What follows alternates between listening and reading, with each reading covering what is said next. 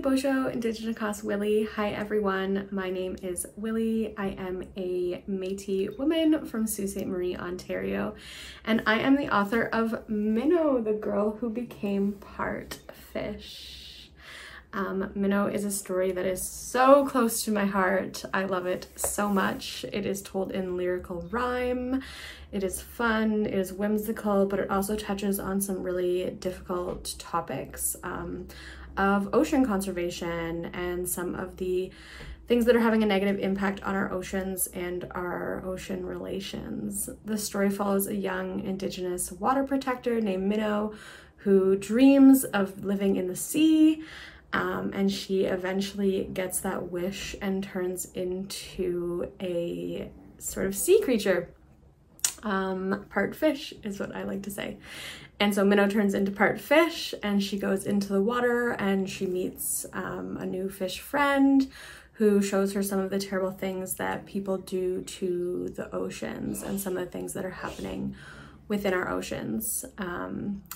And when she's done her adventure, she realizes that she needs to stand up and make change. And so she rallies her nation and, you know, the nations around her and the nations that rely and have a connection to the water, and together they come together to protest and make change.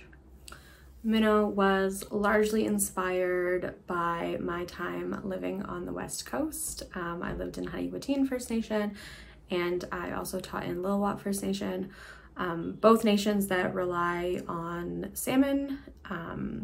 And so within that time, I had met a lot of really incredible youth and a lot of my students who educated me on some of the issues that the salmon are facing and who kind of inspired me to come back and write something that helps inspire people to be better allies to Indigenous communities and to Indigenous people. And so that, you know, we are all treaty people and we are all people who need to fight for Indigenous land sovereignty, because it is largely Indigenous folks on the front lines and doing the work to protect the environment for future generations for all of us.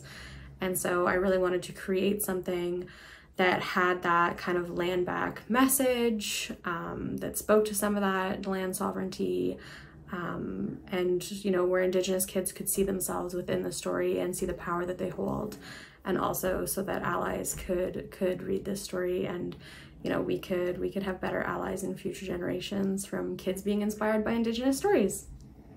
So that is Minnow, the girl who became part fish, and I hope you love it as much as I do.